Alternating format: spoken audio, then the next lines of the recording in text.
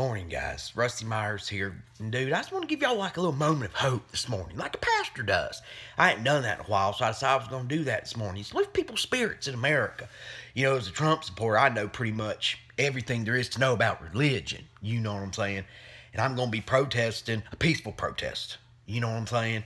At Hobby Lobby today, because apparently, you know, there's been gay people throwing pink dildos through the windows at Hobby Lobby. So, and the police aren't doing nothing, so we just need to stand our ground and be like, we ain't gonna stand for it.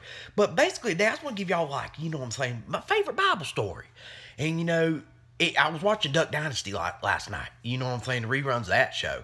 And that was kind of like, if you think back to Adam and Eve, they were kind of like the original Duck Dynasty. It was like a, you know, reality TV show, just for God, though.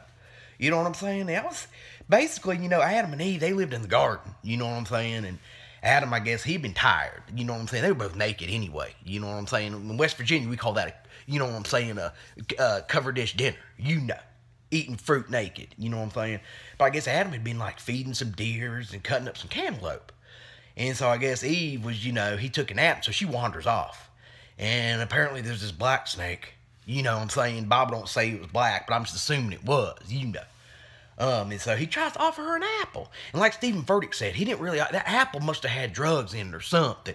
Because, you know, Eve was white, Adam and Eve were white, you know. And so I guess she was wandering out there. She was bored, you know, because he'd been working all day. And so she comes up on this black snake, you know what I'm saying? And he's like, I got an apple for you, you know what I'm saying? Girl, I got something for you. And so, you know, I guess, you know, that, you know, one thing led to another. You know, I guess she went off with the snake and, you know what I'm saying, ate the apple. You know what I'm saying? Probably the banana.